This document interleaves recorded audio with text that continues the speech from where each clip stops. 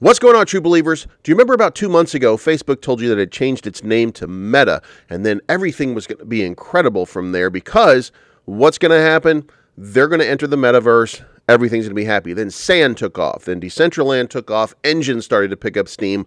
All of these tokens started to have their big moves to the upside. And then guess what happened? Everything crashed down because the support for it was just not there, especially during a volatile market. What's going on with the metaverse right now? This is not financial advice, or more specifically, what's going on with Meta. I am always right.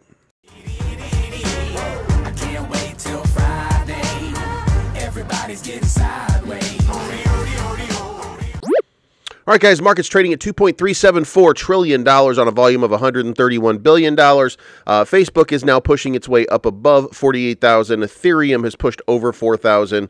Everything's starting to look a little bit better than it was before. Avalanche and Terra continue to impress, and they continue to move to the upside as quickly as possible every single time. Elrond is making a big move right now, again making a big move right now. VeChain has moved back up again, and if you're looking around, Sandbox did a little bit this weekend, in the last 24 hours, and Mana did a little bit in the last 24 hours, so there's still life in that puppy, but things are a little bit weird right now. So let's start off our coverage with this. The metaverse was such a big thing 2 months ago. Everybody had to have metaverse tokens, whether it be Sandbox, Decentraland, Realm, Engine, Star. It didn't matter what it was. Everybody was going hard into the metaverse. And everybody who was anybody was telling you, guys, this is the future. You better get in really quick. Well, guess what? The man in charge of Facebook's cryptocurrency program has just announced he will quit the firm at the end of 2021. David Marcus was in charge of the crypto unit at Meta, the new name of the Facebook parent company. But he has now stepped down amid uncertainty around the future of Meta's cryptocurrency Diem, which has not been helped by a variety of confusing name changes at the company formerly known as Facebook. The social media giant recently rebranded itself as Meta, announced it would focus on developing the metaverse, a matrix-like virtual reality Mark Zuckerberg described as an embodied internet where you're in the experience, not just looking at it. The Diem stablecoin will play a role in the metaverse if it ever sees the light of day. Mockingly dubbed Zuckcoin by critics, but originally called Libra, Diem has drawn criticism from regulators and prominent crypto leaders, including Ethereum founder Vitalik Buterin, who said there was a huge amount of mistrust around Facebook. Okay, guys, let's take one quick second and let's talk about Facebook. Guys, if you trust Facebook, you are a fool. Facebook does not care about you. They care about your ad revenue. They're not here for you. They're not here to provide you with a platform of enjoyment. They are here to provide you with a platform of engagement, and the best engagement, and they've even admitted it recently in court filings, their best engagement was to create conflict over elections and politics, because that was drawing users into the fray, getting people to get more ad revenue in front of their face. They were literally formulating algorithms that would create a conflict in your life where none needed to exist. You couldn't go to Facebook like you could before and just see your feed and get a timeline of time. What you were now getting was an algorithm that was pushing up all the things that you disagreed with it because you couldn't resist yourself and you had to make a comment about it, which led to where we are right now. We're in a polarizing environment. I don't blame Facebook for the entirety of it. I do blame a lot of things for that, but let's not forget, Facebook doesn't care about you. They have no sympathy. They have no regrets about anything that they do. They are just here for your money. And they, in the Web 2.0 environment, are just using you as ad revenue. Moving on. Now, guys, on a quick look at the metaverse, here's what we find. We find Axie Infinity is still the leader, and it's still trading at a pretty good price. It's 102.14. That's up 7% on the day, but as you can see over here, it's down 9%. Sandbox is about dead even for a week. Centraland is down 11%. Engine is down 12.8. Forget the price action that you just saw. And remember, for the week, this is way down. UFO Gaming, down 13. It's up 14%. That's the one or two of the three maybe bright spots. We'll get to those. Illuvium's down 13%. Render's up 8%. Defy is up 20%. Mobox down almost 20%. Yield games almost 10.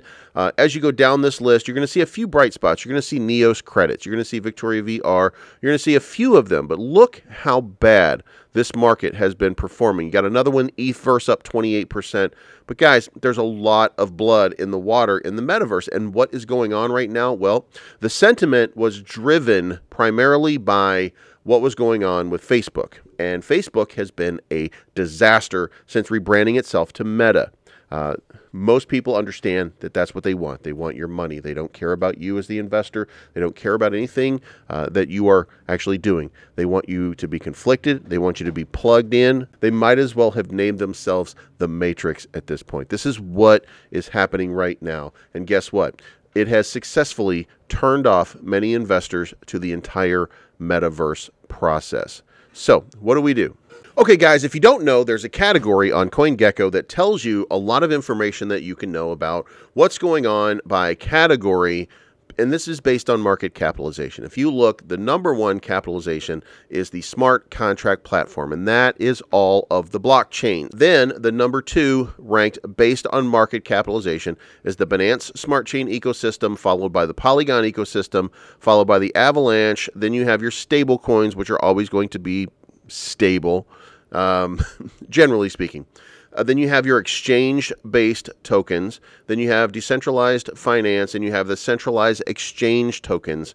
But you don't get to the metaverse until 20th place. You get GameFi right here. You get NFTs in the marketplace. You get meme tokens that are outperforming NFTs right now.